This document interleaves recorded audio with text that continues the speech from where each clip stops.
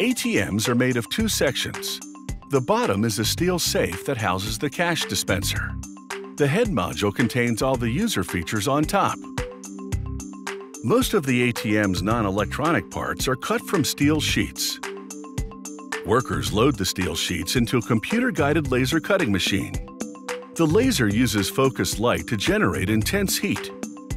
The heat melts the steel to make the cuts. The simpler parts are stamped with a die in a press.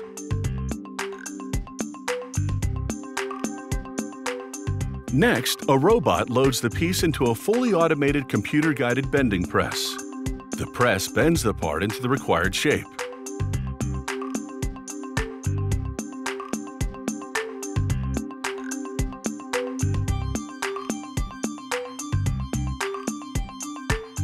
A computer-guided spot welder fuses the simple parts together at set intervals. For more complex parts, a computer-guided 3D laser welds the entire joint.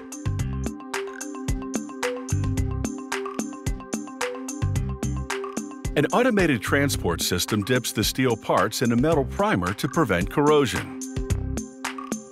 After dipping, they dry the parts in an oven. The housing parts are sprayed with liquid or powder paint. Then they go into an oven to bake on the color. This is the internal structure for the ATM's head module. Workers assemble all the module's internal components, including the power unit and the ATM's computer. Then they lower the head module onto the ATM steel safe. The safe's walls can be up to 2 inches thick. There's a separate assembly line for the operation panel. This panel goes on the front of the head module. It contains everything used in an ATM transaction, from the card reader to the keypad and even the speaker system.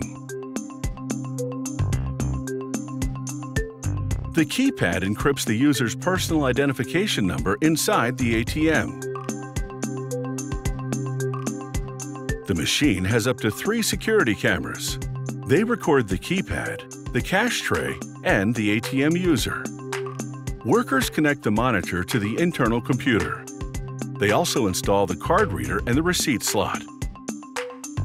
At the bank's request, they can install a separate module for deposits. However, this ATM uses the cash out slot to accept deposits. Workers also install the shutter, a computer-controlled flap on the cash out slot. It opens when the machine accepts a deposit or dispenses money. Next, workers mount the operation panel to the head module. On a separate assembly line, they prepare the electronic mechanical unit. It dispenses the money and accepts cash and checks for deposits. Workers load cassettes into the unit for each cash denomination. The bank will separate and stock the cash for their ATM. Before they install the unit in the ATM, they hook it up to a test computer. They test a few different transactions with fake bills to make sure it dispenses the correct amount. If the unit passes testing, workers install it in the ATM safe.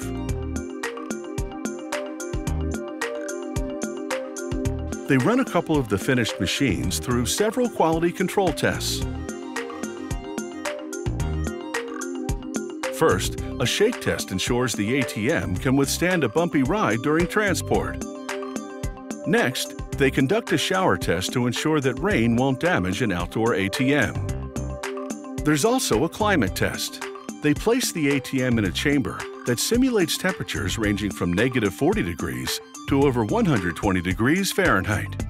ATMs designed for extreme temperatures usually have built-in heating or cooling systems. Every ATM comes with basic operating software installed. The banks then install their custom software or have the manufacturer do it for them.